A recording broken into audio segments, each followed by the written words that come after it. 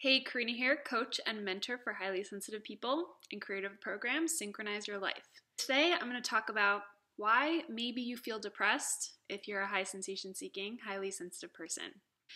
First of all, the main piece that I want you to take with you is the difference between seeking happiness and seeking meaning. If you're depressed, maybe you are judging where you are at in life right now, and you're judging yourself for not being happy.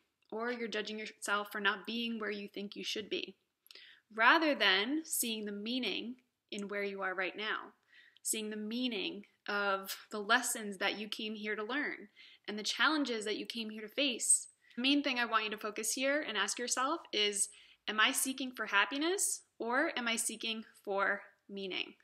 The second reason why you might be feeling depressed is because you're comparing yourself to others.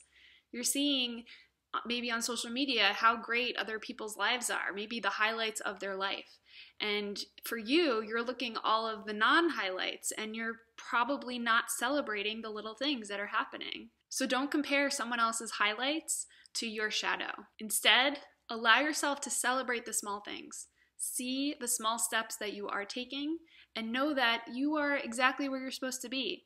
And you are on your way to being and creating what it is that you desire. Just because it doesn't happen overnight doesn't mean it's not going to ever happen. Maybe it won't happen in the timeline that you expected to, but again, it doesn't mean that it won't be created. There are lessons to learn in this life. That is what you need to remember. So a big reason why I work with life coaches, I have my own life coaches and business coaches, is because I want to understand and know my lessons of life. I don't want to be with them these one lesson or two lessons for years and years. For me, if there's a lesson I'm learning, I want to get to the bottom of it. I want to see the root of it, and I want to be able to move through it. I don't want to get stuck in my life just as much as I know you don't want to get stuck in your life. This is where life coaching comes in. Life coaches help you find a new perspective so that you can learn the life lessons that are here for you, so you can see the meaning of the experiences that you're having, rather than chasing after this feeling of happiness that really doesn't last very long. Meaning will be with you forever. Happiness, it's fleeting. So if you'd like to learn a little bit more about working with me as a life coach and my amazing community of high sensation seeking, highly sensitive people, I invite you to apply for the program, the mentoring program.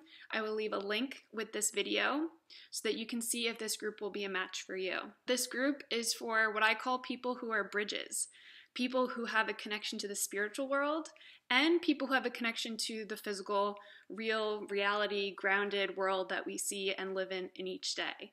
So if you think you might be a bridge, someone who's connected to the spiritual side and also has a physical connection to Earth, and making sure that you are thriving and enjoying your life here on Earth, then you're someone who I recommend to apply to the Synchronize Your Life mentoring program. Okay, again, that link will be connected to this video, and if you have any questions, let me know. Otherwise, I look forward to receiving your application. All right, have a great rest of your day. Take care. Bye-bye.